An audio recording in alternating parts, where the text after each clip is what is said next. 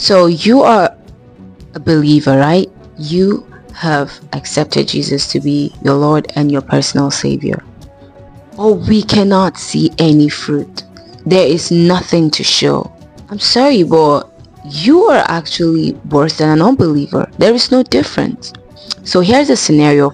Now this Sunday happens that, okay, we're going to church, we're all in the bus, and bus stop, pick up members, like that, and until we arrive at church.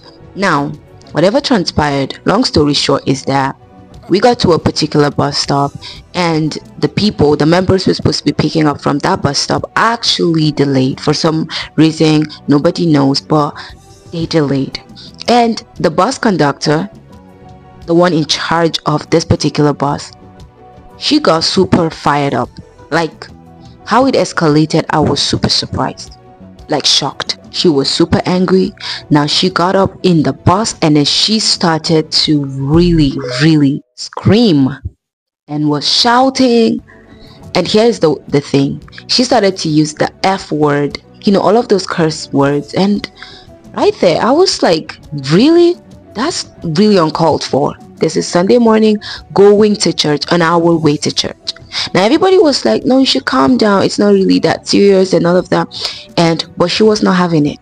She really was not having it. Meanwhile, we had new members in the bus, like first timers going to church for the first time with us, and this happened. And I was like, if I was a first timer and this happened and I witnessed this outburst, I'm definitely not going to this church. Because what are you gonna tell me? The leaders are like this. Why? So can you see how your action, how your speech, everything about you as a believer, how that can affect another person coming to Christ? It's that deep. It's that serious. You can be the stumbling block. You can be that limitation as to why another person cannot come to Christ. Have you heard people say that Christians are the worst? I mean, that's not to say that you should follow Christ because of somebody, or you shouldn't because of another. But our attitude, our lives plays a major part. Very crucial part of it. Very crucial. So please, okay, this is a call to Christians. Do not live a life so casual. You think it does not matter. It matters. Everything about you as a believer matters.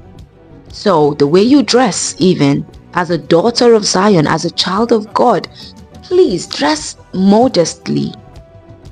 Dress in such a way that it reflects the nature of God. Let your speech be savored, be flavored with every goodness, every love in it. I pray that God is going to help us to really represent Him, because we are Jesus' representatives here on earth. So I pray that God is going to really give us the grace to represent Him in everything that we do. Amen.